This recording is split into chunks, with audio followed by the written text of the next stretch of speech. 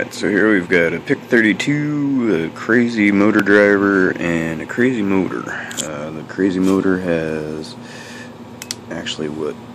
been removed from an old ball mouse. That is the encoder attached there from the old ball mouse, with a little bit of circuitry that I copied and then adjusted for 3.3 volts. And we have, the pin just fell off, and I was planning on soldering that, and I should have done that anyways. Okay, round 2. Let's try this again. I soldered it up. So, no more falling pins. Okay, what we have is a mouse encoder disk, and a little bit of its hardware, and some circuitry to make it run on 3.3 volts instead of 5 like it was originally. Attached to a pretty cheap toy motor, I guess is what it's called, or a hobby motor, and a PIC 32 and a crazy motor driver, which I've described in detail. It doesn't work with PWM very well, so I've been experimenting with some other techniques. And what do we have? If you turn the shaft, it tries to resist its motion, so tries to return to where it was. I don't know if it's visible on this camera, but that's what it does. You can probably hear it's squealing a little bit. Like I said, it doesn't work with PWM because that's just a little bit too fast for it. But anyways, there you go. So on the oscilloscope we can see the bottom trace is one side of the motor driver. So there it's increasing as I turn away. Hey, I've got really long wires. I can do this right here. So as I turn away from the position that it wants to stay in, it increases the power. And I think it sounds like bagpipes, which is kind of cool. So there you go. Now, after you pass 50% power, you get some weird effects. And I was exploring what those effects are by changing to Pulse Width Modulation instead of this technique, and I wrote a big log entry on that. But anyways, I think this thing is rated for about 3 volts, and the power supply is 12 volts, so realistically, in most of my purposes, I probably won't be using more than 33% power anyways, which is lower than 50%, so we don't get that weird effect that right there. Okay, so that is the system. Again, if I turn it away, it tries to return. And what else? I guess that's it. Down here you can see the LEDs control. The green one indicates that there's a change in the pulse, whether it changes from high or to low. The red one indicates left, and the yellow one indicates right. And there you go. So again, there you have it. Now I'll switch to Pulse Width Modulation, and it takes a second for it to load, so I won't make you sit through that. Thought I'd get you a close-up of the encoder-disk. This is about as good a focus as this thing has, but you can see the slots in the disk. And maybe if I... oh, too much shading. Okay, well, I can't coordinate that right now, but... anyways, so now we've switched to Pulse Width Modulation.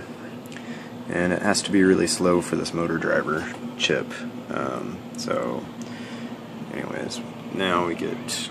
I do the same thing if I switch one way or the other. Let's see, let's do it that way. Okay, you can see those pulses are... that one looks pretty much identical to a really low power in the other method. But as I start to increase the power, you get this really weird effect. Look at that voltage. The bottom trace again is the one that we're looking at. It has a nice spike at the beginning, and then all of a sudden it drops down way low. And so I did some experimenting, and the upper trace is now added. That is actually the output from the power supply itself.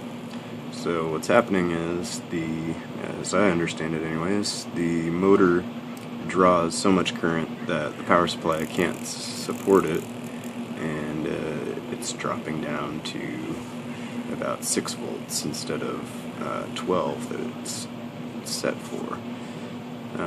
So I have this capacitor here that is just kind of a random choice that I grabbed, one of my bigger ones.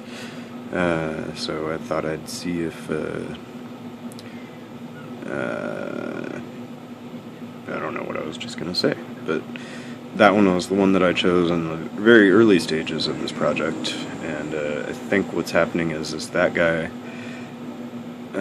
is basically what's responsible for it looking pretty clean. It's not clean, but I never noticed the effect before at small pulse widths. But then once the pulse width increases, then that capacitor is not able to hold charge, and I think that's where the power supply starts dropping out. And as we increase the power,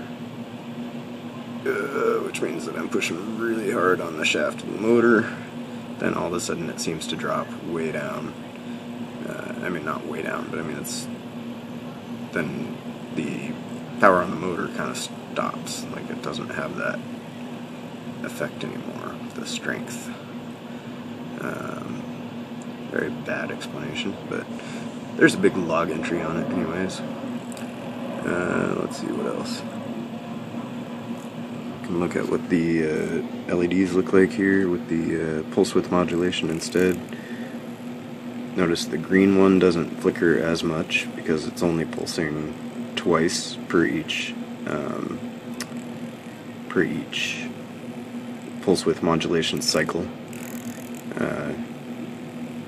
Because basically what it does is it loads the pulse value, whether it's high or low, so it only triggers at the edge.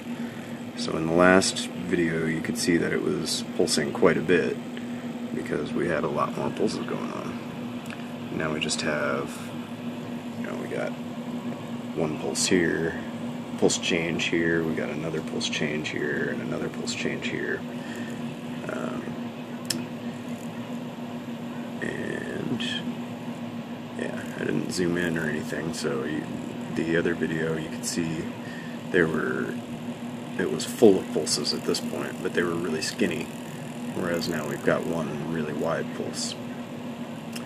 So the old, as far as this video, the old method was, I think it's called Pulse Density Modulation.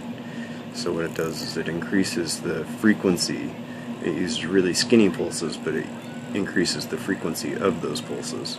So in this case we have, say it's just a power level of 1 between there and there, and if I increase it more, then say this power level of 2, it squishes those together in the same pulses. Whereas pulse density modulation would take, okay, back to power level 1, it would spit another pulse right in the middle of those two, instead of adding it to the end of each of these ones. So there you have it. So see that log entry, it gives a pretty good explanation of why I think this is happening. And I don't know, I guess that's it. Okay, now we'll go back to here, see how it's resisting. So I'm turning it, and it's trying to go back to the original position. And this was just kind of a worst case scenario experiment. I've worked with much higher quality DC motors before, with encoders built in, and this is quite literally the wheel from the inside of an old mouse, the kind of mouse with the ball in it, if anybody even remembers those.